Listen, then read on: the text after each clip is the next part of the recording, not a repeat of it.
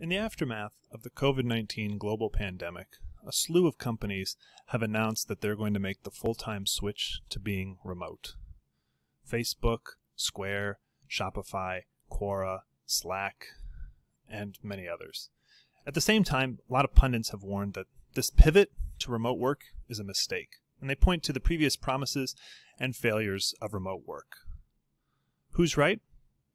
Hello, Northern Lands 2. I'm Matt Clancy, and this is The Case for Remote Work. To start, let's define remote work. In this talk, I mean work that's done physically distant from collaborating coworkers. Now, that could be work from your home, but also a co-working space or even a satellite office, as long as you're not working with the other people there. The big point is that remote work severs the tie between the job you perform and where you live. People have been waiting for this trend to happen for a long time. One particularly famous book was 1997's The Death of Distance by Francis Cairncross of The Economist magazine. That title and the accompanying cover image seemed to promise that with remote work, we'll all work from the beach soon. But that didn't happen. And in seeking to understand why there was this disappointment, I think we've accepted an argument that remote work doesn't work that's too strong. A lot of remote work skeptics focus on their experience of remote work or their imagined experience of it for other people. They point out the various ways in which remote work falls short of being co-located, so physically next to your other coworkers. It's harder to manage workers who don't have sort of simple performance metrics. It might be harder to sustain relationships and culture. It might be harder to get spontaneous encounters, serendipity, creativity. Now, basic economics, and I am an economist, says that less efficient ways of producing get outcompeted in the market. If remote work is less productive than co-location, then it's going to get outcompeted and disappear. And you can point to a number of high-profile backtracks from remote work that seem to support this view, most famously Yahoo under Marissa Mayer. But inefficiency isn't what you tend to find when you actually look at studies of remote work. Most studies that simply compare remote and co-located workers find remote workers are more productive than their co-located peers. But you have to be cautious with that kind of data because it's likely that the most productive workers are also the ones who are allowed to work remotely. So that's probably a correlation, not causation. Fortunately, there are a small number of experiments that we can turn to for better data. One of the best studies is by a team that includes the founder of a large Chinese travel booking company. This group was able to say, let's just figure this out with an experiment. They got 250 volunteers who are interested in remote work and work at this company, and they assign half of them to work from home 4 days a week, and the other half, the control group, to stay in the office. And they had to stick with that arrangement for 9 months, whether they wanted to switch or not. This study found the remote workers were 13% more productive and half as likely to quit as the co-located control group. The company was so pleased with the results that it rolled out the policy to the whole company. Another study looks at U.S. patent examiners. The U.S. Patent and Trademark Office has a similar program where you can work from home several days a week. And like the previously mentioned study, examiners in the program seem to be more productive than those who are in the office full-time. But what's interesting is that in 2011, they created a new Work From Anywhere program. It completely severed the link between the job and where you live. You no longer have to go into the office even 1 day a week. More people wanted into that program than there were spots, and so entry was rolled out in a basically random way. The study compared the productivity of examiners who got in to those who wanted in but had to wait for an opening. And they find the Work From Anywhere program increased productivity relative to the Work From Home group by another 4%. Now, if you're a remote work skeptic, this evidence might not move you very much. Travel booking, patent examining, these might be sort of jobs that are unusually suited to remote work, and the results won't generalize. And I agree. We need more studies of similar quality on more collaborative kinds of work. But we do have some studies, and what they are suggest remote work works there too. For example, Google has this really distributed workforce, but in an internal study of their own workers, they found no difference in performance or promotion for employees that have to collaborate remotely and those that don't. Or last May, Stripe announced its 5th engineering hub would be 100% remote. A year later, their remote workers are performing great, and Stripe is expanding the program. Similarly, we can just look at the companies at the beginning of this talk that have decided to go full remote, and we assume that they probably had an idea about the performance of the remote workers during the COVID-19 forced migration to remote work, and they must have decided things were going okay. Looking beyond tech, turning back to studies, there's one study on the effect of remote work in Portugal for a broad range of companies that suggests more mixed results than what I've said so far. So this paper has data on about 400 firms that switched from not offering remote work to offering it, or vice versa, over the period 2011 to 2016. And on average, this study finds going remote is actually bad for worker productivity.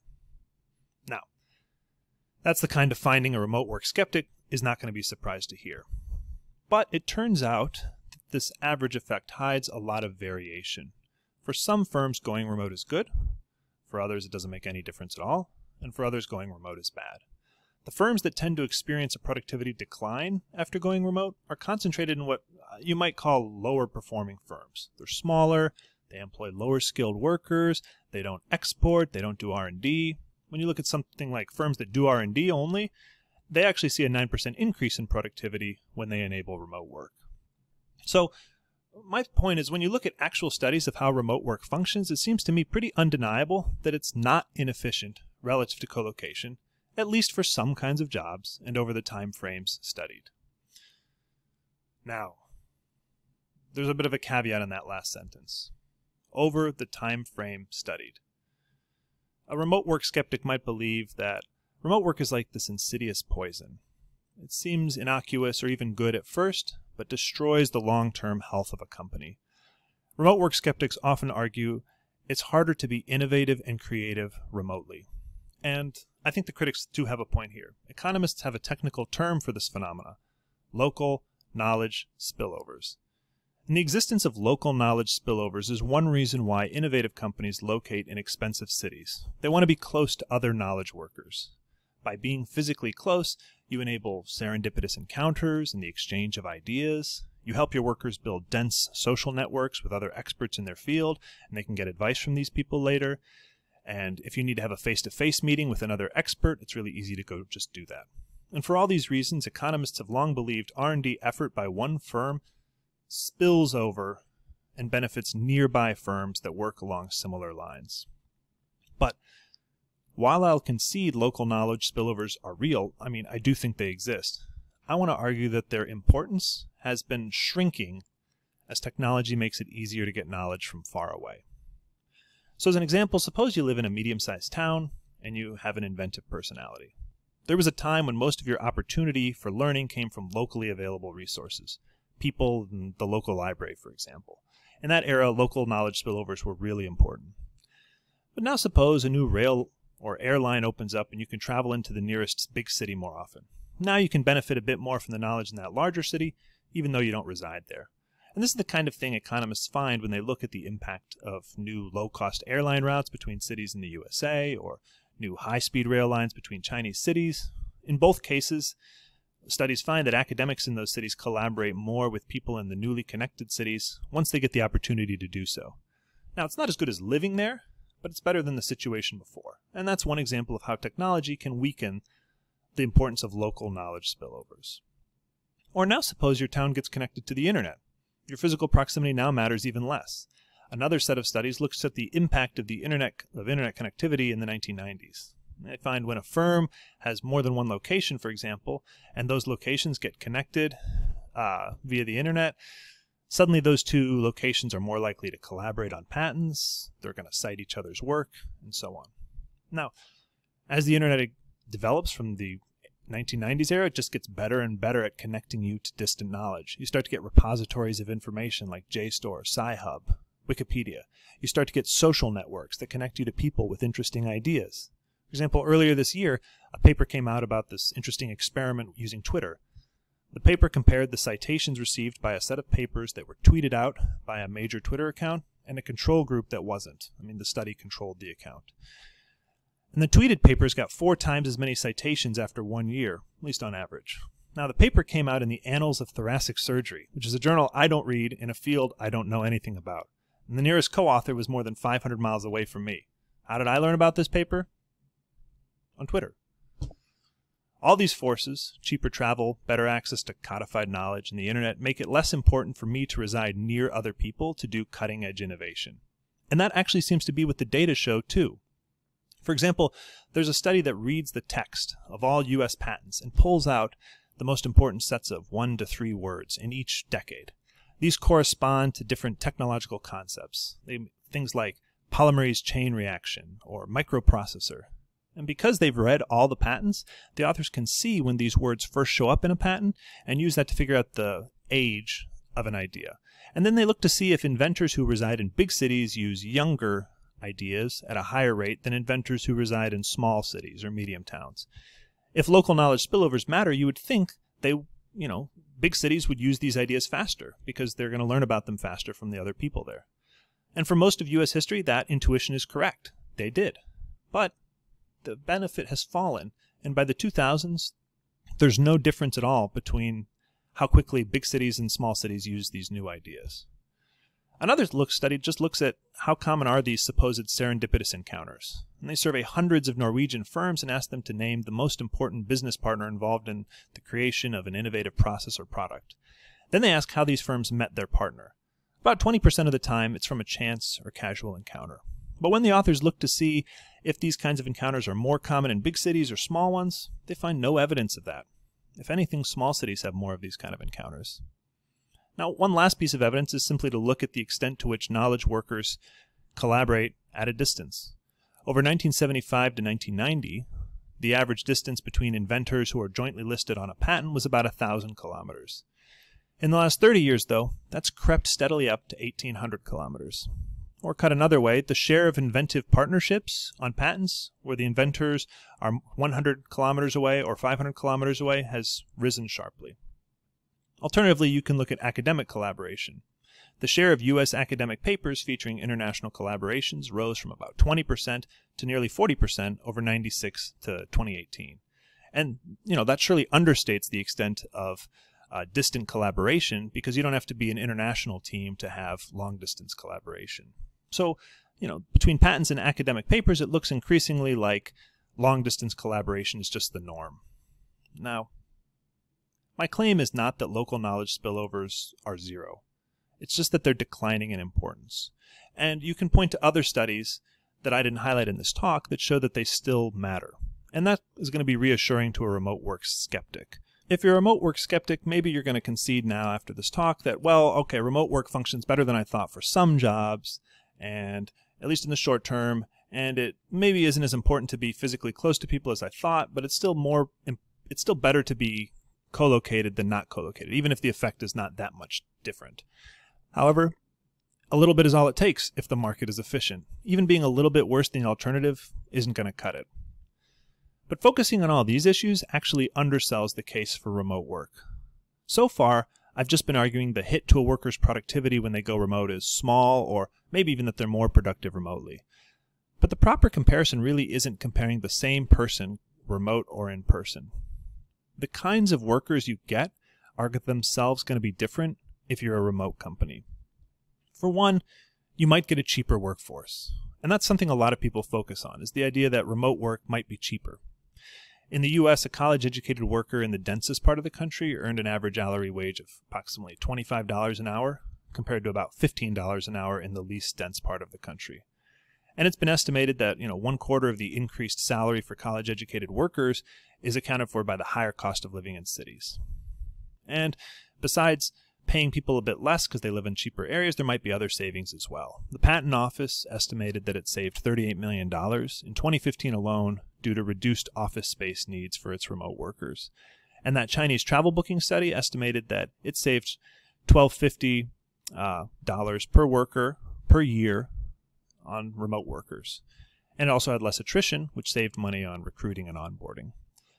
But although those are real, remote work doesn't only have to be about cost savings. It can also be a way to attract and retain the best employees because remote work is a valuable amenity and because it lets you access a larger labor market. So that might mean you're able to keep people you would normally lose by letting them work from anywhere. When the U.S. Patent and Trademark Office initiated its Work from Anywhere program, it actually maintained the same salary for all its patent examiners, and workers migrated to lower cost of living areas or other places with amenities that they valued. Now, one of those amenities could be just as simple as living near friends and family or your partner. This is an important difference between work from home policies and work from anywhere policies, because there are actually some studies that find working from home can be socially isolating, and so it might be negative. But if workers have the opportunity to relocate, for example by moving back to their hometown, maybe that will compensate for the decline in the ability to socialize in the office. I mean, who would you rather be physically close to anyway? Your coworkers or your non-work friends and family? A set of studies on Danish workers tries to estimate the actual dollar value of living near home. They looked at the moving decisions of Danish workers who were forced to find new jobs after their place of business closed. By comparing the typical salary of the place they eventually moved to the salary of the places that these guys rejected, the authors try to infer the dollar value workers put on proximity to friends and family. And it turns out this is really large, at least that's what they find. Doubling the distance to the hometown is associated with a salary that's about $10,000 higher, and that's compared to an average blue-collar salary of $32,000. So, the option to work remotely is a valuable amenity, and it can be used to retain existing workers. But these same amenities can also be used to attract new workers, the kind you wouldn't normally be able to get. Not just because those workers like the option to work anywhere, but also because you can hire from a much larger labor pool. A remote-first company might end up having the same wage bill as a co-located one, but it might be able to assemble a much better team by tapping into a much bigger pool of candidates. And those advantages might more than offset any decline in productivity due to remote work being inherently inferior. But to realize that advantage, firms and workers do have to be able to find each other. For example, suppose there's a firm looking for just my set of skills, but it's 1,000 miles away. How do they find me? And how do I find them? Fortunately, there are 3 positive trends that suggest this is a lot easier than it was even a decade ago. First is just that a lot more firms and workers are now using the internet to find and advertise for jobs. In the year 2000, just 26% of people used the internet to look for jobs. By the year 2011, that was 76%. Since then, internet job search has become so common that search data is just used to represent the entire labor market trends when economists study labor market matching and hiring and stuff. Second, online labor markets are getting a lot more sophisticated. They provide better information about job candidates, and they use algorithms to help workers and firms sort through the set of applicants and job postings. One particularly interesting platform is Upwork, which matches short-term freelance remote workers to different jobs. Could be anywhere in the world. A set of studies have looked at the platform and found simple algorithms and vetted information can have a pretty big effect on facilitating hiring at a distance. Third, a lot of people still find jobs through their friends and relations. And that can bias our search towards locally available jobs if most of the people we know are people who live locally. But the internet also stretched our capacity to form, and especially to maintain, geographically distant relationships. For example, one study of a Spanish social network found that while people were more likely to be friends on this network when geographically close, once they become friends, the extent to which they communicated on the platform didn't vary with distance at all. And that reminds me of how I'm in these text chains with a group of 6 high school friends who now live in all the different corners of the United States. Would we have stayed so close in the past? I don't know. The internet also helps people form new relationships. A third place is a term for a place outside the work and home, like typically a pub or a coffee shop, where people meet to socialize. And it's long been argued that the internet creates digital third places, where people do sort of hang out. Twitter and online games are frequently cited as examples. The internet can also serve as just a complement to more traditional means of networking. For example, one study of the 2012 Le Web conference found attendees followed each other on Twitter at a much higher rate after the conference as compared to a control group, hopefully cementing relationships that were founded in this very transient setting. So now there are actually lots of ways I can find that perfect job that's 1,000 miles away. I might find it while just browsing the internet, or an algorithm will help me find it, or the firm might find my own website and contact me, or maybe I'm friends with someone who works there on social media. And a lot of this wouldn't have worked very well until at least the last decade.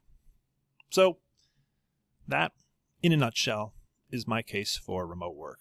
The traditional advantages of co-located work, higher productivity and innovation, those advantages are falling, and they may even be gone, at least for some kinds of positions. But the important point is, even if there are real advantages to co-location, remote work can still take off if those are offset by the advantages of remote work, which is the potential of getting more bang for your buck in terms of hiring. And the advantages of remote work are likely rising. I think it's easier to match workers and firms now, and the cost savings are becoming more and more salient. But that's just my opinion based on these studies. What are the people who run businesses actually doing? Prior to COVID-19, the prevalence of remote work in the United States steadily climbed from about 2% of people working from home full-time to 5% between 1980 and 2020. So that's 40 years. But that's an understatement of what is actually going on, because working from home isn't the only way to work remotely. Once you factor in working from co-working spaces, satellite offices, and coffee shops, and so on, the true number is probably closer to 10% of people now working full-time from home. And that was before COVID hit. In the midst of the COVID-19 epidemic, the share of people working full-time from home shot up to about 50%. Now, I think obviously it's not going to stay there. But lots of companies have been forced to try remote work and have been pleasantly surprised. In a survey of hiring managers, 56% said remote work was going better than expected, and less than 10% said that it was going worse than expected. For managers, not workers mind you, but managers, more thought remote work had increased productivity than thought had decreased it. And 62% of hiring managers thought that they would have basically more remote workforces going forward. My point is not that we're all going to go remote, everyone's going to live on the beach or in a cabin on the mountain. I think that's crazy. Cities are here to stay. But I do think we're not going to go back to just 10% of people working remotely. It's not for everyone, it's not for every job, but I think it does work more often than has been appreciated. And lastly, in my view, this transition, if managed well, has a lot of potential upside. It might reduce carbon emissions due to commuting. Maybe we'll end up accelerating national economic growth, since it enables this population of people who are too big to fit in any one city to collaborate, innovate, and find each other, as if they did, or at least something close to that. And lastly, I see remote work as one of the best possible solutions to the rise in geographic inequality. For the last several decades, economic growth has been increasingly concentrated in big cities, leaving behind rural economies and their inhabitants, like the U.S. state of Iowa, where I live and where I'm talking to you from now. Remote work offers a way to tether those left-behind regions to the cities, spreading economic activity more equitably. Thanks, everyone.